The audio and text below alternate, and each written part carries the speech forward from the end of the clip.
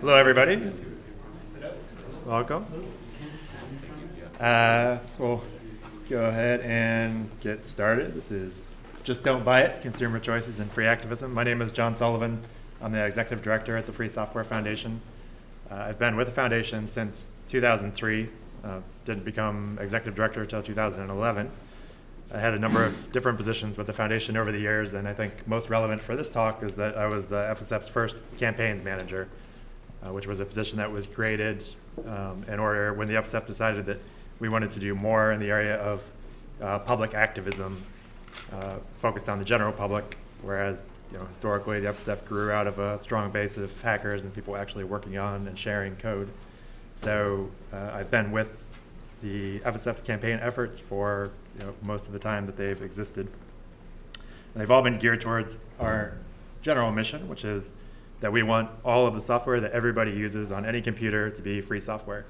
So that's not just most of the software, it's not all software except the software that you carry in your pocket. It's all software should be free software. And this talk, my main goals here are I want to share some stories about FSF campaigns and show some pictures. I have some interesting things to share about them. Hopefully it will provide some tools for your advocacy kit as a free software advocate. That's one of the great things I love about coming to this conference, is getting to meet a lot of you who are doing real advocacy for free software at your workplaces, in your social networks, schools, and that's really important. And a lot of the talks that I do tend to focus on how can we as a movement and as advocates develop our approaches to be more effective at those things. And that's much more closely related to my personal background because I'm not a lawyer, I'm not a programmer. I run my own servers, but I do kind of a bad job at it. So my background is actually in poetry and philosophy. And so that's why I come to this from an ethical perspective, really caring about the philosophy behind all of it, less so for my own interest in being able to modify code that I use, and more so in the interest of believing that's the right structure of society and the way that code should be produced. And I'm also kind of obsessed with language. It's the poetry thing, so I like to work on improving the ways that we talk about things to try to have our advocacy be more effective. I want to point to just a few ways that you can help. There's some FSF projects that you can get involved with. And I also want to learn from you. I'm going to try really hard to finish with enough time to have some conversation at the end of this. You'll see it be pretty evident that this talk is it's new, and I'm really just starting to do more research in this area. Goal of working on this talk for me was to get deeper in that, to look at other social movements and campaigns in other areas, and try to learn from them to improve our strategies at the FSF. I know a lot of you probably have experience with advocacy outside of free software and other areas of social change as well. And I'd really like to hear about it. We really want to make free software an issue for the general public. Like to describe it as making free software ethics a kitchen table issue, or maybe a couch in front of the TV issue if that's where you eat your meals. But something that regular people talk about on a regular basis, along with all the other political issues of the day. And with all the things that are happening and the relevance of technology in all of our lives, there's no reason that should be achievable. That's something that people actually do need to be talking about and understanding better. One note about what this talk isn't, academic. This is largely based on ANIC data and 10,000-foot surveys of reading about different consumer activist approaches. So for me, it's a start. I plan to do more, better, and deeper research in this area, by which I mainly mean reading more of the literature that's already out there. I'm definitely interested in any recommendations or pointers from you all about books or sources that have impacted your thinking on these issues. So the title of this talk and kind of the genesis of it, if you don't like it, just don't buy it, came from something I've heard a lot from people over the years who aren't fully on board with some of the things that we've been doing at the FSF. In particular, people who have not been on board with the campaigns that we've run against non-free software. So the FSF does do a lot of things to support the production of free software and to make free software better. but we also view proprietary software as fundamentally unethical, and so we campaign against proprietary software as well as for free software. And I've had a lot of people tell me, if you don't like Apple, if you don't like iPhones, just don't buy them. Like, why are you protesting? Why are you out on the street outside the Apple store with a sign? Why are you trying to tell other people what to do? And I think there's a lot of interesting assumptions in that retort that need to be unpacked. This idea, the biggest one being that if a company wants to produce something and somebody wants to buy it, it's inherently a valid option that people should be able to choose if they desire it. But it's also kind of an oddly isolating approach. If we don't buy things and don't tell people about them, about the fact that we're not buying them, how's that ever going to cause any kind of change? So that's what led me down this path. And when I talk about consumer activism, I'm going to focus on just 3 broad categories: boycotts, certifications, and buying guides. These things are all, people call this also, it's consumer activism. They call it moral purchasing, call it ethical consumerism. These are pretty intuitive ideas for people. Boycotts, if you punish a company by not buying their product, then eventually they'll have to change, right? Because they're a company, they have to make money. Or certifications that put positive marks on products to say that you should buy them for different reasons. Well, that helps create businesses. And buying guides, telling you to buy certain products, not other products. Those things appeal to the fact that we have money, we can spend it, and that's a form of power. And so I think that's why these ideas are one of the main first go-tos for any sort of activist or social change movement. But one of the questions we're going to ask in this talk is, how much of our activism should be funneled through these tools? Are there dangers in relying on them too much? So I'm going to start with boycotts. I didn't know this before starting this talk, but the word boycott comes from a man named Boycott, involved in a dispute with some tenant farmers in Ireland. He tried to evict tenants from the land who were refusing a rent increase, and Boycott himself was soon isolated in protest of that, not just from those farmers, but also from other people. The post office stopped delivering to him, and other people basically in the community shunned him. So that's where the term boycott comes from. I just went through, think of boycotts. What are the first ones that came to my mind? Montgomery bus boycott, Rosa Parks. North Carolina, the state where I currently live, faced quite a bit of boycott pressure over the last few years over the HB2 bathroom bill that told people that they had to use the bathroom that corresponded to their gender at birth or their sex at birth.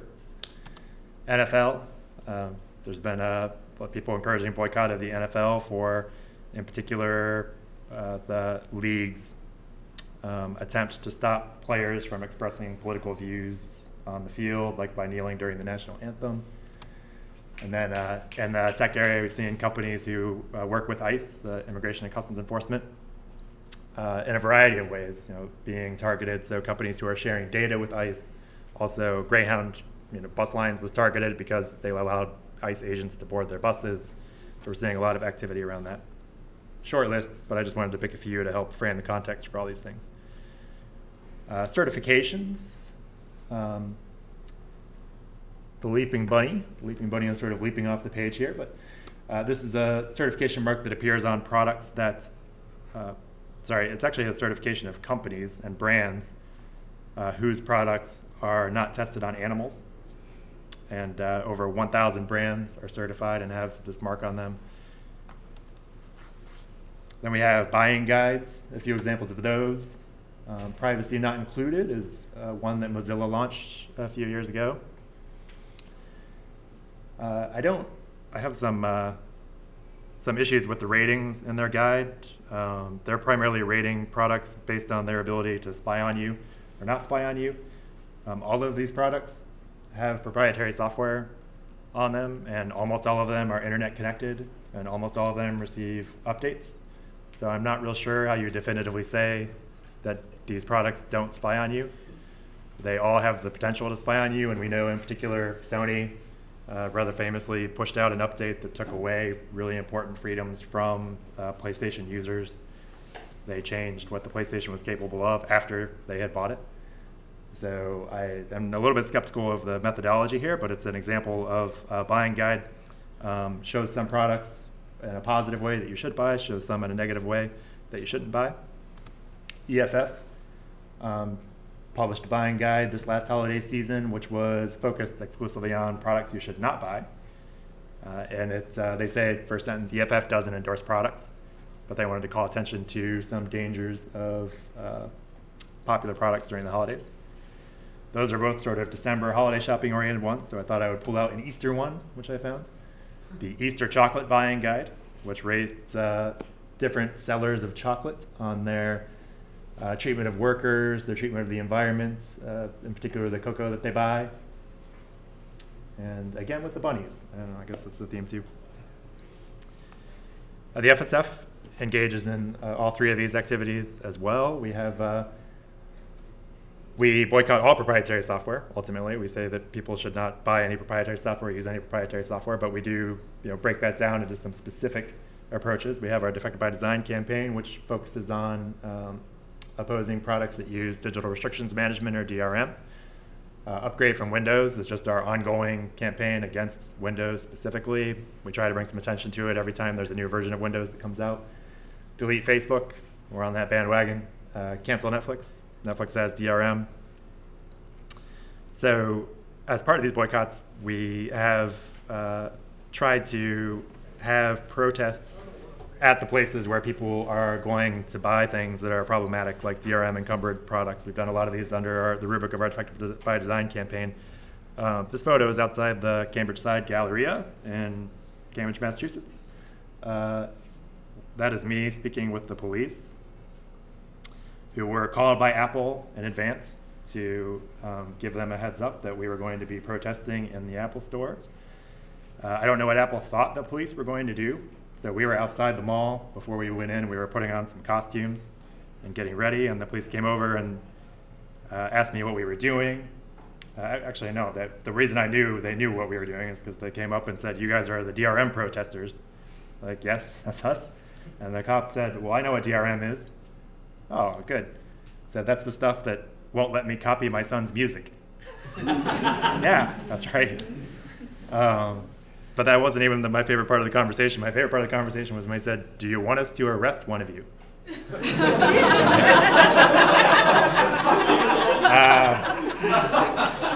No, but thank you for the offer. It's very nice. Like, I just wanted, sometimes groups like to have someone get arrested and gets good pictures.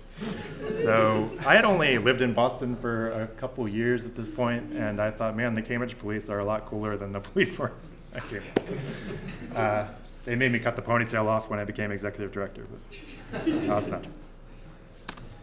We also protested in Times Square at the launch of Windows Vista. This was January. It was cold. These little ropes, that's what they call a free speech zone.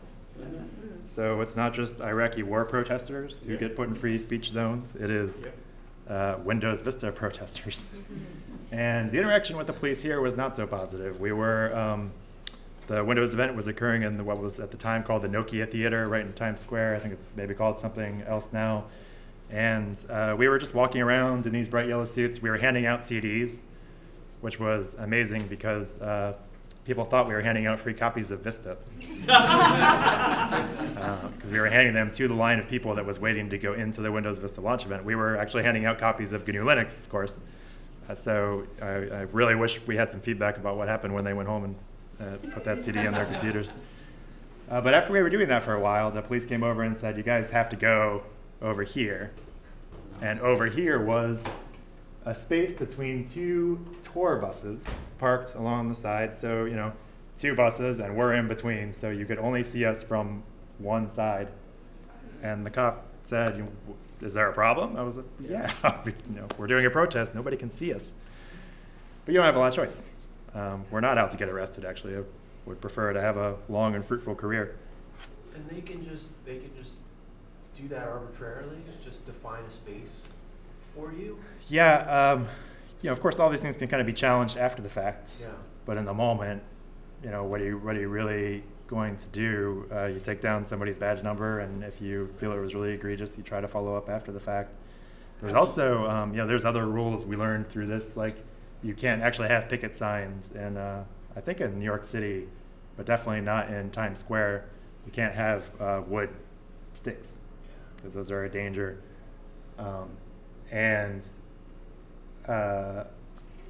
Also, in a different protest in Boston, we learned that lots of sidewalks and public spaces are actually privately, what you would think is a public space, it's actually privately owned.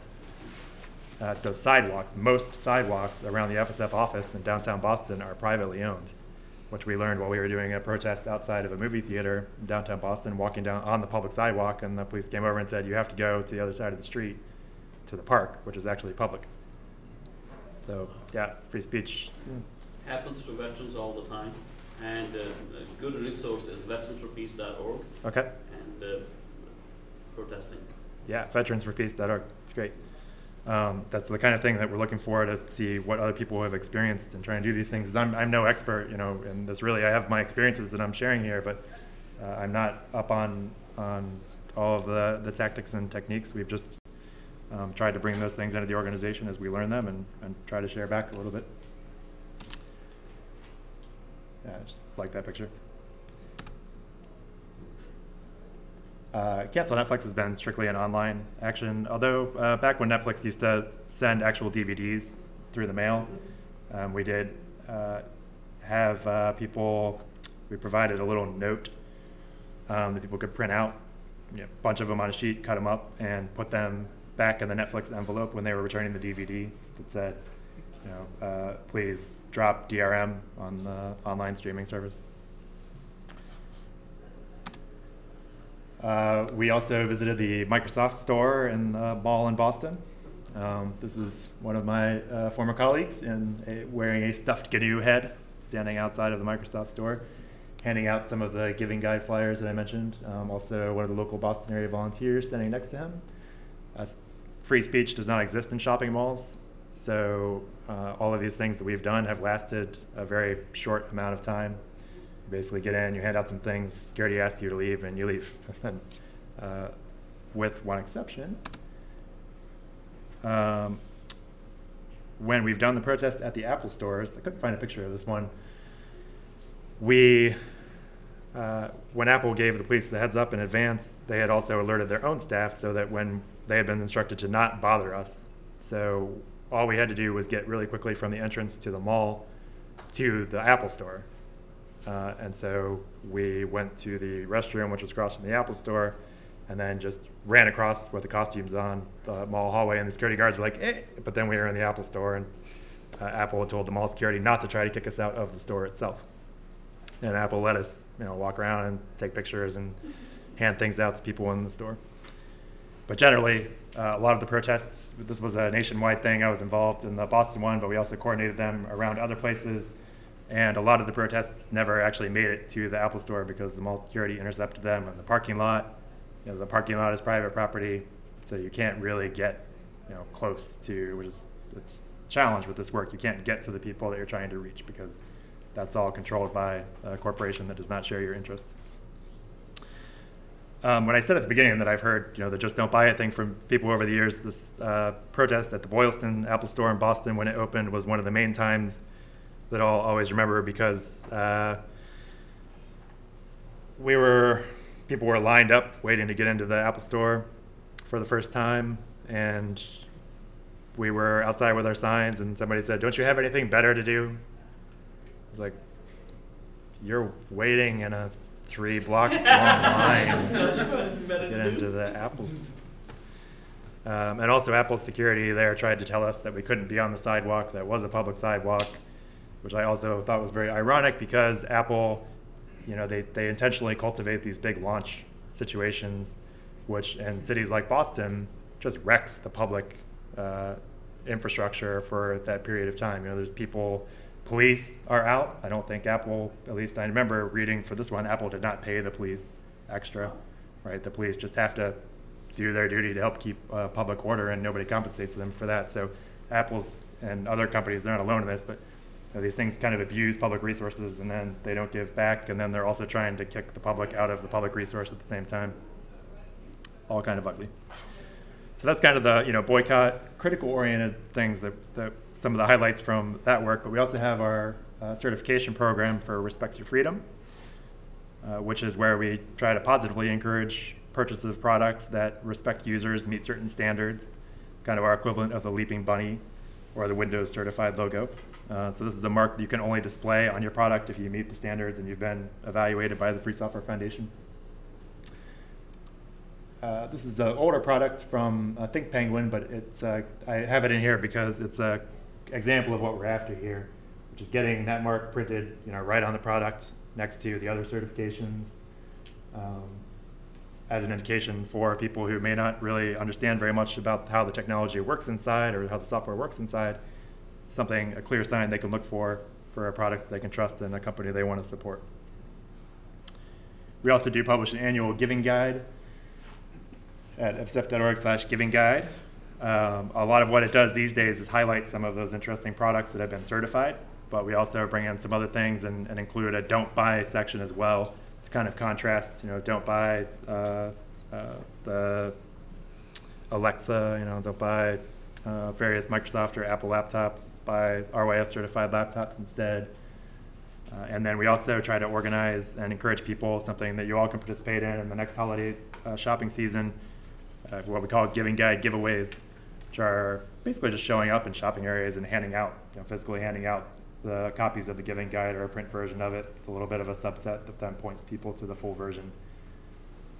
And that's we've had some success with that. I think it's important that when we think of ourselves as activists, we don't stay too focused on just online activism and information distribution. We actually have to be out there talking to people if we want people to take this issue seriously. We publish a guide to DRM-free living on defectedbydesign.org, where we collect just artists who publish DRM-free books, DRM-free music, with the idea being that we want to protest DRM, and we also want to acknowledge that there are artists out there who are making a living and do feel right about distributing their work without DRM on it. And that's a lot of this doesn't cost any money at all, so it's not exactly a buying guide, but it's a resource that helps you live a DRM-free life by making different kinds of choices. hnode.org is a hardware compatibility database, which in effect functions as a kind of buying guide. It's it's separate from our certification program because our certification program focuses on specific retailers selling specific products. hnode has a lot of information about components. So if you're looking for video cards that are supported by free software, or wireless adapters that are supported by free software, you can check hnode. And it's also a place you can contribute to because hnode collects information that's uploaded by users who confirm that this hardware works on their free software system. So now we want to talk about how effective these things are, if at all. So does the do not buy this, does the boycott approach actually work? Well, a lot of people say no, at least not at directly causing change. So, this professor at the Wharton School says very few boycotts lead to change. Most boycotts lack a sustained effort. People lose interest, stop paying attention. In practice, they achieve the more modest goal of attracting media attention. You can see some assumptions in there, like sort of saying that part one reason boycotts fail is because they fail to keep people interested and active. So it's not something that's inherently a problem with the technique. It's just an observation about the way they've typically been executed. So that's one thing to keep in mind, but we know for sure that they don't work if you don't tell anybody about them. So this highlights that the need to tell people about them, because it highlights what happens when you don't keep a sustained effort. It also highlights the fact that one thing that they do achieve is media attention for the issue. And so that's a response to the just don't buy it thing. Is the benefit comes out of explaining to people why nobody should buy these things. And related to media attention, our Bad Vista campaign, for example, was for a while on the first page of search results for Windows Vista. And so when you think about media attention, it's not just getting into the New York Times, Seattle Times, getting on TV. It's also that SEO aspect of making sure that when someone who doesn't know, who has some questions, let's say about Windows Vista, and they do a search, you want to make sure that the information that points out the dangers and the problems with it pops up. And so any campaign which helps you get links and attention will help make sure that your information climbs the algorithm in order to actually reach people. And like I mentioned, those Apple Store protests did seem to work because we know they got Apple's attention. And anytime you are, anytime you know that your target is paying attention to you and watching what you're doing and spending at least some resources on keeping up with that, that's some kind of success, right? If they're just ignoring you, then that maybe they're ignoring you as a specific tactic, but they can also be ignoring you because they know that you're not being effective. So I take that as a positive sign of some success. And we do, even in this article where this quote came from the LA Times, concedes that the Montgomery bus boycott is widely viewed as having been successful, helping to spur an important part of the civil rights movement. The HP2 boycott was arguably successful since it was repealed. But that one, more in-depth analysis of these things has to look at kind of the agents who are involved here.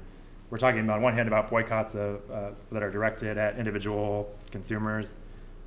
Don't buy an iPhone.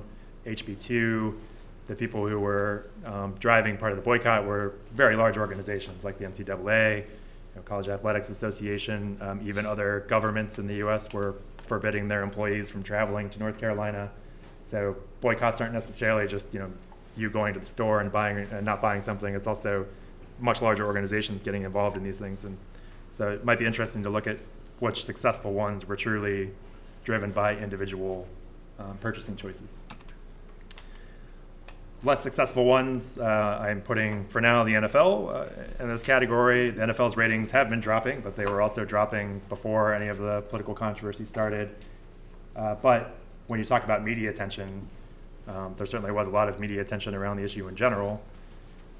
But as far as I know, nothing has actually changed, in the league about policies towards player protests. They've sort of developed some workarounds, like just don't put it on TV, and the owners sort of circled their wagons. So it doesn't seem to have affected change so far.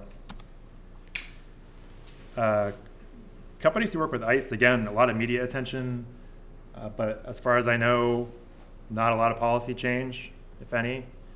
And this is the more I was thinking about this one, it's very strange. You're trying to, I'm not criticizing it but the idea that we're trying to influence government behavior by leaning on corporations, it throws my head for a loop, really. Like when we're talking about, we're going to get into talking about like a little bit of the risk in over-focusing on consumer activism, and this is clearly an issue for our government and our democracy. To the extent that it's an issue, it's because people think that government officials are behaving poorly, and they shouldn't do that, right? So it's very interesting to me to think about the idea that we focus on companies to get them to get them to stand up to the government, when it's it's individuals who have the vote and supposedly other alternatives. Probably not a great statement about the state of our democracy. So what about the positive ones, certifications and the buying guides? On one hand, this seems very straightforward, right? Like if you want people to have businesses where they sell products that you think are ethical or ethically made, well, you have to have people to buy them, right? And if you want people to buy them, you have to inform people which products those are. So it makes a lot of intuitive sense. But I've started to read, and people have some interesting arguments about these things being somewhat limited because they can end up just creating niche markets that are large enough to accommodate the demands. They satisfy, I happen to be vegan. I've been vegan for a long time, and I've seen the massive increase in vegan labeled products over the years. But that might, kind of hit a ceiling where it's satisfied the demand, and it doesn't. At that point, it sort of stops driving any kind of broader social change. It's just becomes an option, right? And it's a better option. It's an easier option. but it's still just an option. And how does that fit into the FSF's mission of where we're trying to get all software to be free software and not just have a great, large free software option? Another really interesting challenge with these is companies get bought. And thinking about this can really give you a headache if you start thinking about the impact of this on consumer activism. Being vegan, soy milk is something that I have bought for many years, and Silk soy milk was long ago purchased by a very large dairy company, right? And as far as I know, all of the companies making soy milk or non-dairy milks in the mass market are actually owned by dairy companies.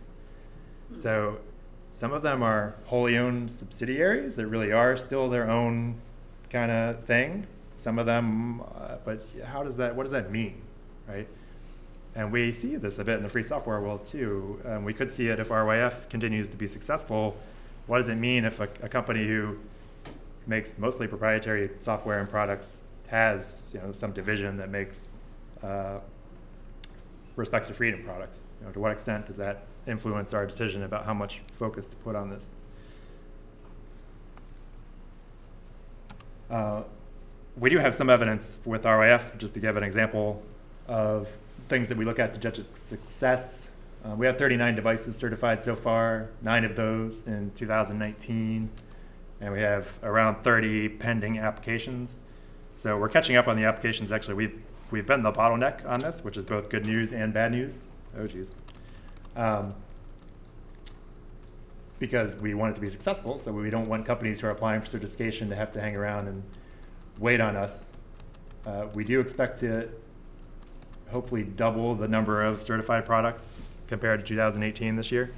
We're putting more resources into it. Have a new website coming out for the program. That's, if you look at it now, you'll be disappointed. It's just a flat list of all the certified products. We're going to turn that into a site where users and people looking to buy things actually go and click around and find different categories of products and see ones that are certified and click through that to buy them. Be a much better experience, which I think will help the program a lot. But we had to get through that first stage of building the interest in the program in order to make that possible. And then we also need to be doing a lot of work on gathering information about the economic impacts of the program. And we need some of the businesses who have certified products to share information with us about how that's affected their sales. We had a very frustrating experience. It was frustrating, disappointing, I should say, because we were applying for a grant to help fund the Respect Your Freedom certification program. And we got pretty far in the process, and we had a committee of people that was interested.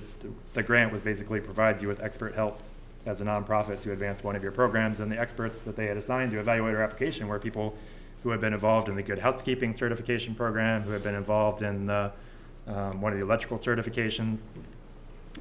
And so they seemed really interested, but the question that we couldn't answer for them was, how do we know what's the size of the potential market here? And that was ultimately why they decided that that we weren't a great candidate for them to help right now. So we have to do some work there. I was disappointed because, that's what we need you guys for, right? Like, we need your help in doing those kind of surveys and that kind of market research in order to figure that out. But economic impact, we also want to measure when it comes to boycotts. But like we said, boycotts, one of the main things about them is they drive news coverage, and that news coverage, besides bringing more attention to the issue, it mobilizes, energizes people, it gets them into the movement, where they then may join us in other kinds of actions, right? Like putting pressure on elected officials, or doing advocacy in their local school system. So it can be a way to get people involved and excited, and then they go on to also help with other kinds of activities besides just these. So we want to measure news coverage as a sign of impact or not. We want to measure participation. How many people do we have attending those protests? How many people participate in any online type action that we do? We want to measure the public opinion on the issues that we're trying to influence, something that we haven't historically done, and we need to figure out a way to start doing on a semi-regular basis. Everybody loves surveys now, right? So then there's some potential here, but like I said, I want to talk about what focus on consumer choice doesn't address. one of the most important aspects of this for our world is that the government, or governments around the world, and talk about the US as an example, provide certain kinds of advantages to proprietary software. And it essentially makes it not a level playing field. And that doesn't mean that a boycott or other consumer-focused tool can't work, but it means that its job is much harder. And it also means that it can't necessarily fully solve the problem by itself. And one of the main examples of this that I point to is DRM itself. So if you think about what DRM is a technical measure that prevents you from doing certain things, usually copying. If you break that, then under the DMCA in the US and in similar laws in other parts of the world, you've done something criminal. Well, what happens when you do something criminal, right? The state devotes resources to enforcing that law against you. They won't necessarily do it unless the company who owns the DRM product notifies them and says that they want to pursue it. But ultimately, the state's resources do get brought to this. And so when people are telling us, well, if you don't like iPhones, just don't buy them, well, it's more than that. It's the government that we pay money to and are a part of actually subsidizes these companies who use DRM, essentially artificially props up their business model, right? Apple gets business because you can't get software for the iPhone from anybody but Apple. So, and you can't change that because of DRM. So DRM becomes a subsidy that props up their business model, and that's something that makes the playing field not level and arguably may be very difficult to impact through just a boycott. What you end up with is a situation where people say, well, your free phone is not as nice as the iPhone. Well, part of the reason the free phone is not as nice as the iPhone is because the iPhone has been given a giant advantage that they shouldn't have. You can also look at cases like Amazon's recent, the whole fiasco about where they're going to open their new office and all of the tax breaks and other things that were done by governments to court Amazon and try to bring them to their communities. And that's a complicated issue because people need jobs. And especially as activists, we always have to be, we have to be empathetic about why people are making the choices that they're making and don't disregard other aspects of any given situation.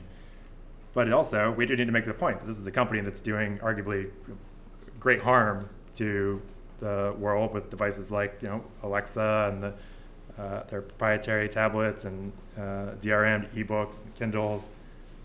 And why are governments giving them incentives that they won't give to another company in order to invite them to look at their office there? It's another example of something that's not directly related to our decision to buy or not buy an Amazon product. Likewise, collusion and monopolies, just classic things that skew the market. And I put ubiquity and education on this list because I think that it's a real challenge when proprietary software has a foothold in schools already. They sort of get to define and frame the issue for people, like what is a good product, what is good software. And that makes it very difficult for us to come in later and try to undo, it's what's good or not, what somebody wants to buy or not, depends a lot on their expectations about what it's supposed to do and how it's supposed to do it. And when those expectations are already set at an early age, that makes the consumer-focused approaches very difficult. And then when it comes to boycott specifically, there's no shortage of adages about the dangers of being negative and campaigning. Never wrestle with a pig, you both get dirty and the pig likes it. He who slings mud loses ground. It's better to light a candle than to curse the darkness. I also think there are some additional risks with focusing too much on consumer choice. One of the most important ones for me is that it can, if you're not careful, shift blame away from the producers of the products to begin with. So you have to be careful when you're talking about the power that people have as individuals to buy or not buy something and to try to affect change that way.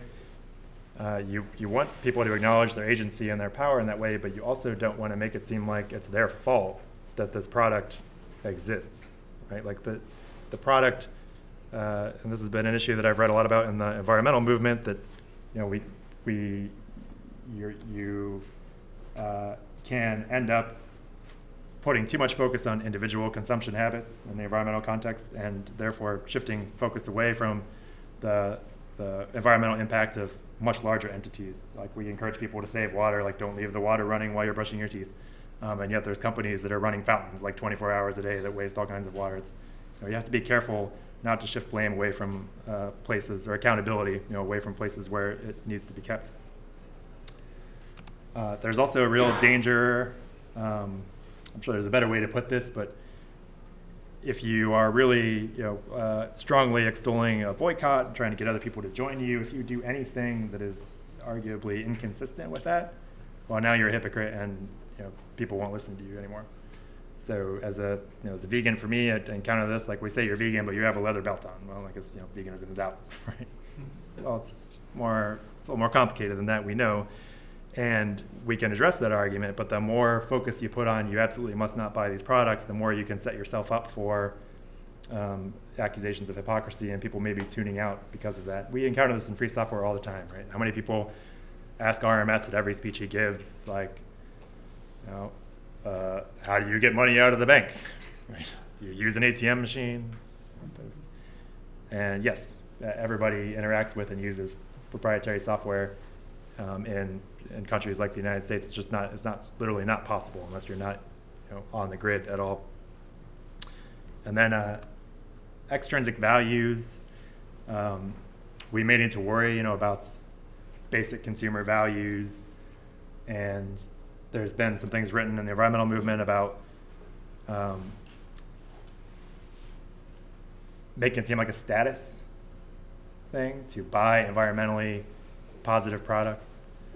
You might accidentally be reinforcing sort of certain kinds of capitalist consumerist ideologies that then feed back into other kinds of unexpected destructive habits. It's an interesting thing to think about, and kind of what RMS is talking about in this quote about the problem with the term consumer in general. He makes one point first, that when we're talking about programs, we shouldn't talk about consuming them because it leads to thinking of them as property to begin with. Programs aren't something that get consumed, right? And then also describing users of software as consumers limits our framing to choosing between different products in a market, when in reality with free software, you can the idea is you can modify the software yourself or ask someone to modify it for you. So it's really encouraging a view of software which is not just a product that you buy and then use. It's much more, it's actually something that you can work with yourself. So that is a danger to avoid. So just to wrap up, where do we go from here? I think we do need to keep, my conclusion so far is we do need to keep these things up. They are valuable. They're not backfiring, right? They're producing some benefit. We need to keep them up, but we need to make sure that we're not just focusing on consumer approaches. We need to also still be working on policy changes and working on undoing those kind of social advantages that our governments give to proprietary software. I encourage everybody to do their best with purchasing. Pay attention to the certification list that we publish. Pay attention to the buying guides that other groups in technology, EFF and Mozilla publish. And do your best to try to support those things. I think that we know for sure, for example, in the case of the certification program, if nobody is buying Think Penguin certified products, or nobody is buying TechnoEthical's certified products or mini-freeze, then what do we expect to happen, right? Like, they're not going to be there. So we do need to keep supporting them along with other things. Just a couple efforts that you can join immediately. We have hnode.org, like I said, is a database of contributing information about hardware that works with free software. It's a step towards addressing this issue of, like, I have to buy a new computer. I really want to get something that works with GNU Linux. What do I do? You can help out with that. You can help build the DRM free guide. Those are very easy things you can make small contributions to without too much investment. And I think we need to measure more. It's clear, I'm doing a lot of hand waving about the effectiveness of things. We need to actually figure out ways to measure the effectiveness of some of these different approaches in the free software context. I want to do some more research about their effectiveness in historical context and other movements in general. And please support the FSF. So thank you. I kind of went almost to time, but I'm happy to hang out, and if people have some questions or comments or advice, I'd love to hear it.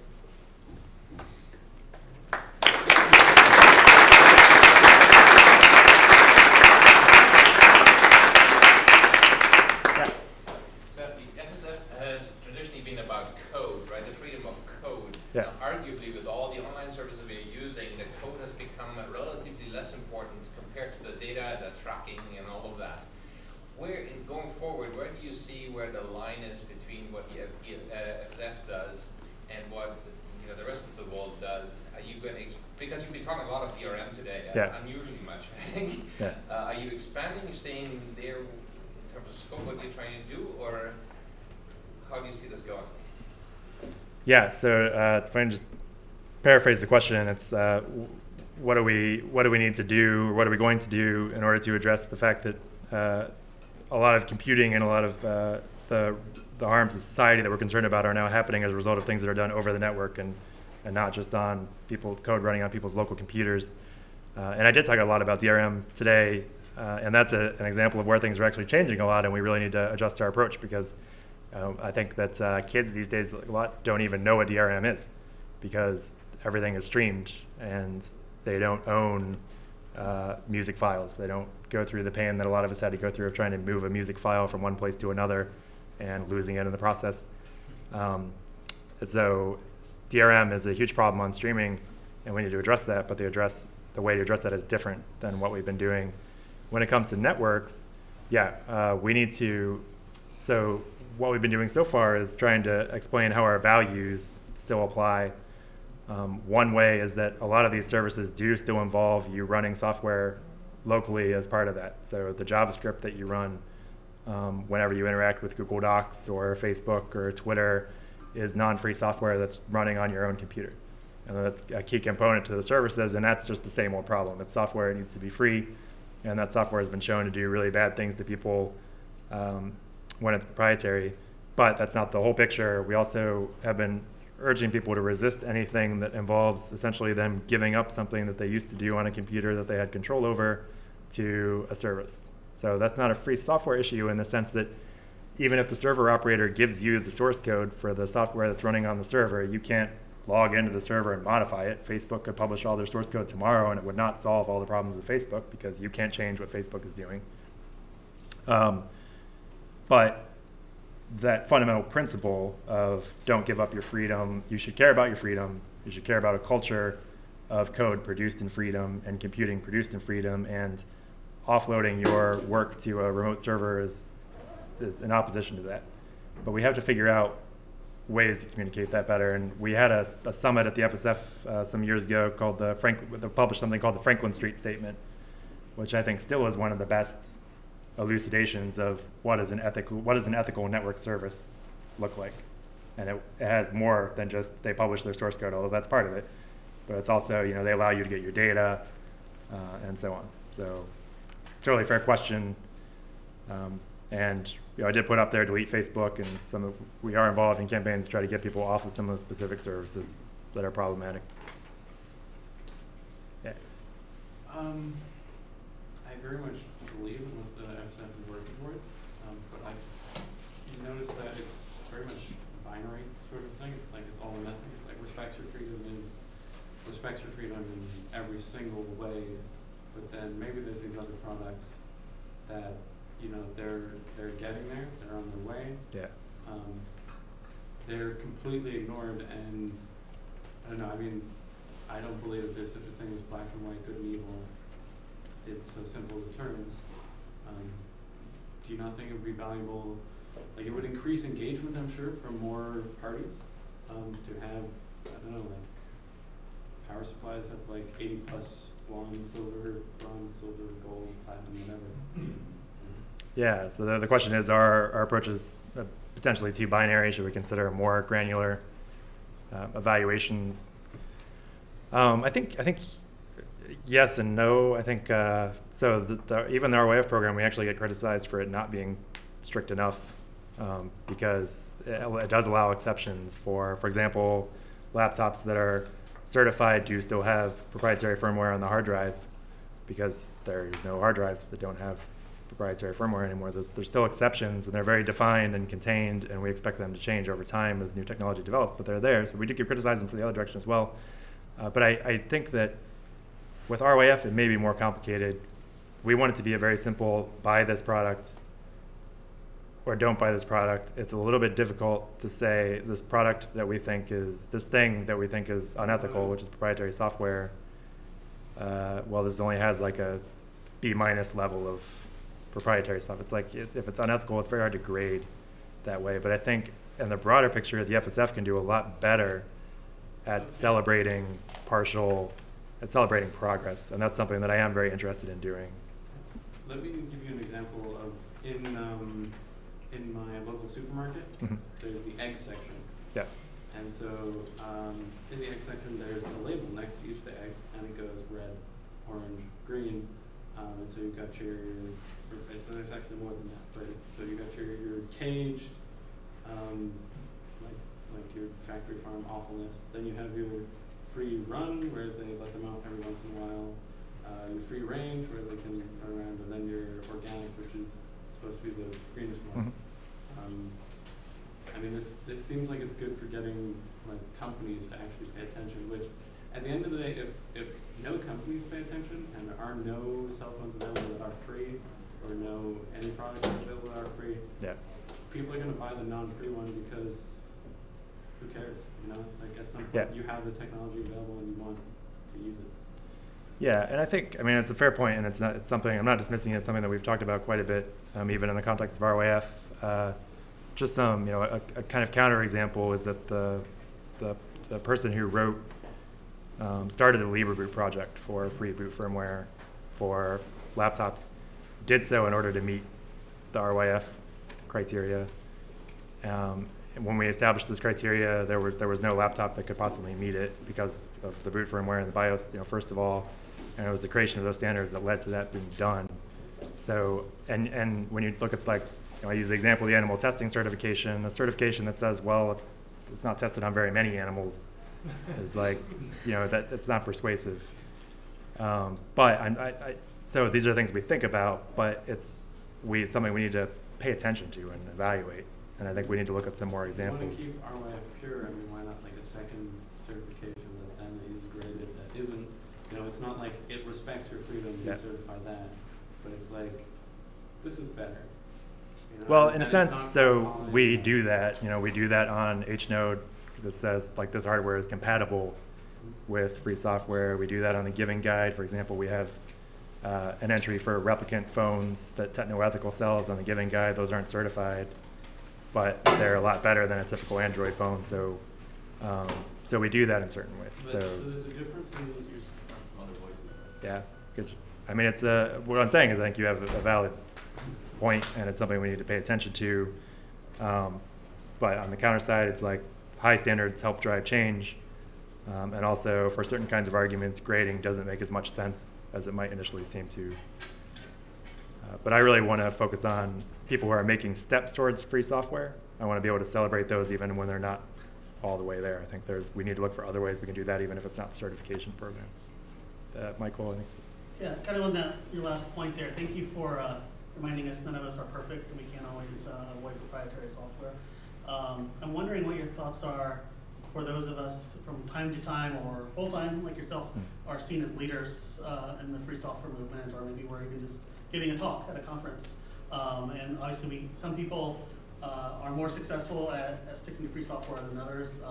And on some extremes, sometimes you have people who are criticized for even using their competitors' products on stage. Right. But what do you see your role as a leader in using those opportunities where you're kind of stuck for some reason to kind of educate? How much should we integrate that into our normal talks? Is this almost a full-time job we should take on, when there are problems? To what extent do you think people, when they are in leadership roles, should try to focus on that? It's a great question. So I think it kind of ties into, to what extent, signaling is kind of an important part of social change, and saying if we fail to do enough to show that you can use free software and can use free software friendly products, if we're not doing it, then who's going to do it? So at least for my personal approach to it, it's just I try to try hard, right? That's the thing, and be honest about, I think the thing that can happen, you want to accept the imperfection, but you don't want to ignore it, right? And so we just try to keep a running thing like, what am I doing about this? What is my plan? And that's what we're doing at the FSF, for example, with JavaScript. It's like, what is our plan to never have to run proprietary JavaScript, which is ubiquitous, right? You can't do banking. You can't file comments to the federal government through regulations.gov. You can't apply for a job. You can't do much of anything without running proprietary JavaScript. So, don't forget about those things, right? And in group settings, I think it's really important to still raise the question. So, I ride in Ubers and Lyfts that other people call, but I could be like offer, I can call a taxi, or, I can look for some other way to try to do what we're doing. If we don't say it in those situations, and the worst thing that happens is that nobody says it, and then we're sort of going backwards again. I think there's a lot of people standing outside, and I don't know if there's another talk in here at 45 after, but Yep, there is. yeah, okay. Thank you all very much. The FSF booth is open, and please stop by.